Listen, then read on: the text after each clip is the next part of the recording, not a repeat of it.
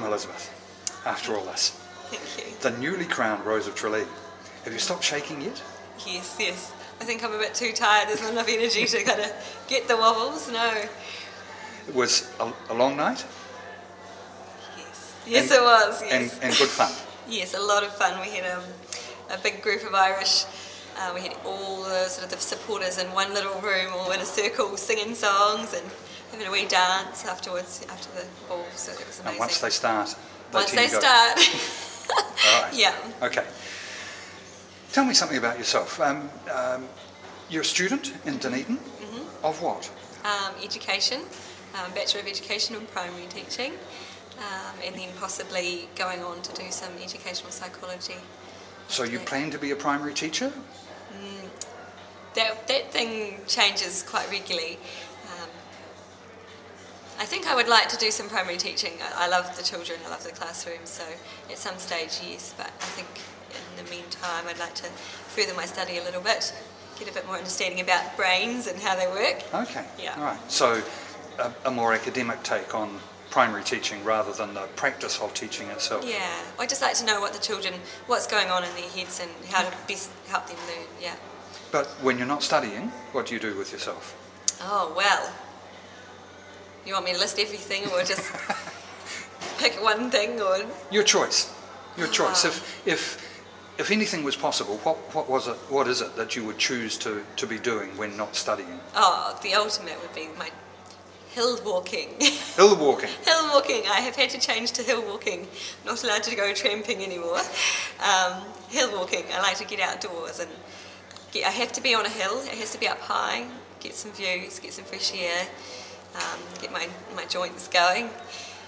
Carry a big heavy pack around and feel very alive. So definitely getting out into Fiordland, the tramping capital of the world. Yeah. Into the mud and the the muck. hill walking capital of the world. Hill walking. Sorry. Into the mud and the muck and the rain and yep. the smoky open fires and so yeah. on. Okay. Oh, the huts are actually quite luxurious. They're quite nice. Right, in the middle of Fiordland. Oh, yes. Okay, all right. So you entered the Rose of Tralee contest because you're of Irish descent. What Irish descent? Tell us about that. Well, it all comes from my granny, my mother's mother. She was from Kells. She was born on the Rockfield estate where her father was a butler. And she went to school in, I don't want to say it actually. Let's just leave that. In another town. So that's County Meath, I've heard. My parents are over there right now and they've just done some research. We thought it was County Wicklow, but it's County Meath. So and then she was a nurse and she travelled across to England during the war and met my grandfather, who was a surgeon.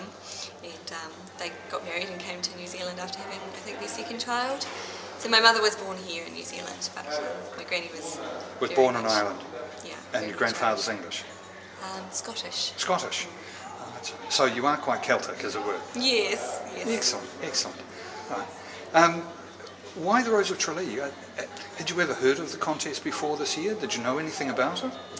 Well, when I was 19, I had a friend, Katie Bennett, who represented Otago in the Nationals, and then she also represented Palmerston North. She just asked me if she could borrow some clothes, and then she started talking to me a bit more about what she was doing, and I just loved this girl. She's over in Australia now, but just thought she was the most fantastic person and didn't realise how the connection we had was mostly because of the Irish bond that we shared. We're both so warm towards each other, and when I found out what the Rose of Tralee was about, what she was doing, she got me right into it. And so I gave it a go the next year round. So I was 19 actually when I did that. Yeah. So this is the second time that you've entered? Well, sort of. Okay. The girl that did it the year the girl that won the year that I did it, she got married quite shortly afterwards, and so the Irish Society just sort of put me forward and elected me and gave me my sash and sort of welcomed me as the Otago Rose. Okay, all right. Yeah. Now you've been in Invercargill since Thursday evening? That's right. Right. And it's been fairly full on, hasn't it? Yes. Okay. Are you a bit worried that you you still have no real idea of what Tralee is going to be like? I don't know if worried would be the word. Definitely anticipating a bit. Everyone keeps saying to me, you have no idea what you're in for. I definitely don't. I don't think I'm worried. I'm kind of excited, anticipating that it will be a lot of energy. I will need to just keep on that level at all times. And right. Yeah. You did mention that you needed to find some way of keeping your energy levels up. Yes, yeah. I think I'll have to get very fit before I go. Okay, all right. And you're going to be busy between now and the time you leave. You given any thought to what it is you're going to have to do? Well, I thought I'd go straight to the ODT when I get home. Right. Let them know what I've done and what's happening. Right. So they can get my name out there into Dunedin so everyone knows. And then I thought I would... I've got to hand in a few assignments next week, so I'll be doing that first. You've got work due. Okay, yeah, focus on that. And then I think it'll be trying to find the dresses. That'll be probably the next step. Apparently we need 20 dresses.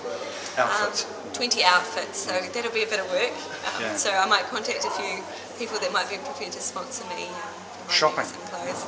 Yes, I got a bit of a check, so I'm quite excited to look at how is the best way to spend that. Excellent. Yeah. Now, the last few days have been fairly busy, haven't they? Yes. But you've enjoyed yourself? It's been a great event?